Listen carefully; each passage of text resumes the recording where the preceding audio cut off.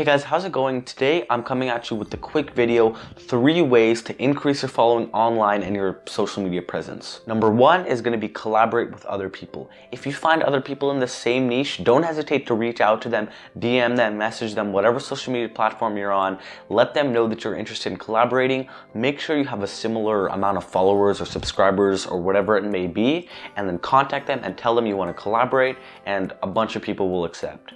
There's really no reason not to. Both the followings get shared, both accounts benefits. It's really a great way to go ahead and increase your following. Number 2 is going to be engaging with other people and being part of the community. So you see this a lot, for example, commenting on people in your niche. This is what we would call the $1.80 strategy. That's what Gary Vee came up with. So for example, on Instagram, go ahead and find trending posts, comment on them, go follow people who are in your niche, like their post, DM them, comment on people's posts or on their videos, whatever it may be. Engage with the community, put yourself out there so that people can find you.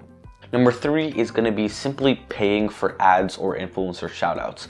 There's no reason that this should be sort of looked down upon. Paying for people to follow you isn't really a bad idea, but you want to make sure you're going about it the right way. Just going on eBay or Fiverr and paying for 1,000 followers is not a good way to do it.